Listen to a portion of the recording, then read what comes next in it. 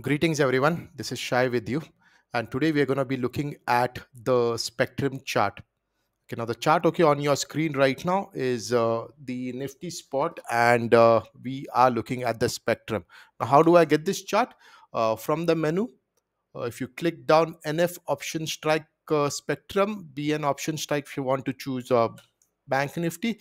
This is where Bank Nifty would be the Bank Nifty spectrum.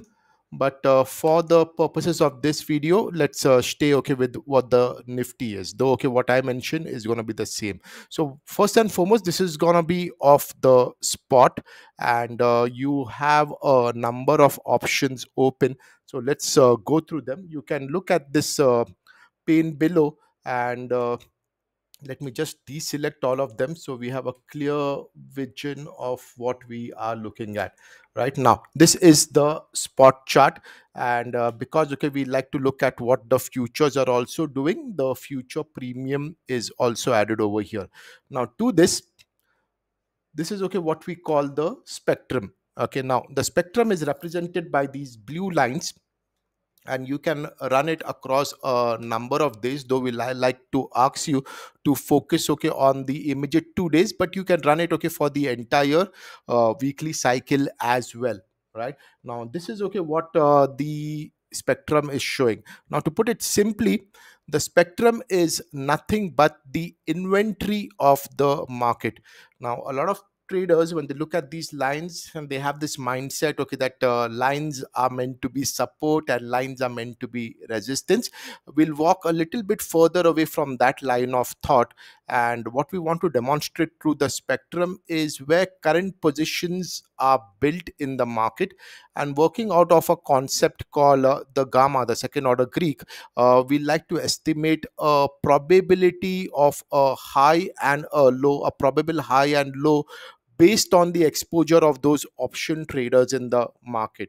Okay, so this does not mean that this is resistance or support, but the expected range of all the traders, of all the big traders who are placed large positions in the market. This is going to be denoted by these prices. So currently it's about 17,100 on the higher side of, and 16,800 on the lower side, and this can change as inventory of participants keeps changing. So again, I like to repeat, this is a measure of the existing inventory of players, and the spectrum is actually projecting a high and low of that of that inventory which is there in the market. The gamma zero is the neutral position which is there, and generally the belief is if price is staying below the gamma position, the writers are comfortable. It could happen that price could go below these gamma levels also, which means that inventory is going upside down at that particular instance of time. So when it does go, a couple of things can happen. Mostly we have seen that if inventory is caught upside down by the movement of markets, generally price does retrace, and this is generally, I mark it in inverted commas, generally price does retrade, giving market participants a chance to readjust that positions. But when it moves down, it does tell you that the market wants to go down even further, and inventory of the position is moved lower. So the best way you could use the spectrum chart as a writer of options is you could understand the bias of the market. In the case of this chart, it's easily understood that the market is drifting lower, so you could use the upper spectrum line to write some positions, or write some call positions in the market, and monitor the price around this spectrum level, which is about 17,100. If you are an aggressive kind of trader, you could also use the gamma zero reference and write positions around that, and keep an eye if the market wants to stay above the gamma zero level. Okay, you could write it as a range also. You could write 17,100 as a range also, but then that is meant for very aggressive traders in the market, and you need to keep an eye at all times to ensure, okay, that the market is responding and you have the bias of the market right at all times, right? Now there is another element, okay, to this, which is the market whiz high and the market whiz low. Simply put, okay, this is what we call the market visualization high, and mviz low is market visualization low. Now these yellow ones, okay, would be represented by those lines, and they are a mark more of the intraday activity which is happening in the markets.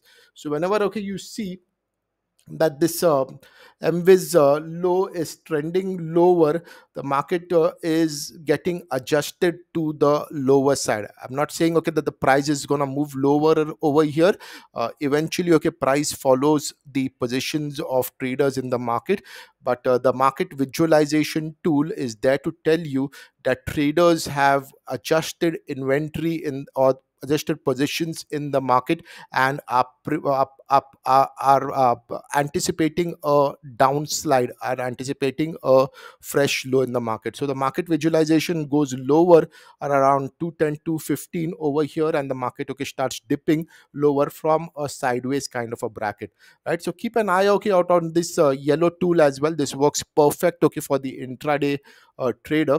If you don't want the futures premium, you can just click out on this, and this is done out. The futures premium anyway, okay, comes back to zero as we move into the last settlement of the month.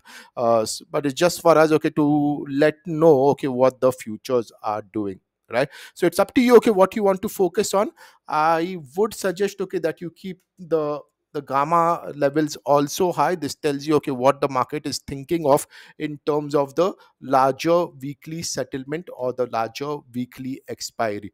Here you have an option of choosing the number of days, okay, of the series, and you can see it's fairly consistent in terms of what the traders are expecting the market to do, right? So this is the spectrum chart. I hope, okay, you use it, okay, to the maximum possible advantage. This has got some high level greeks, okay, built into it, and a lot of, okay, visualization added using, okay, some premium, okay, tech, okay, which we've developed at WeTrender.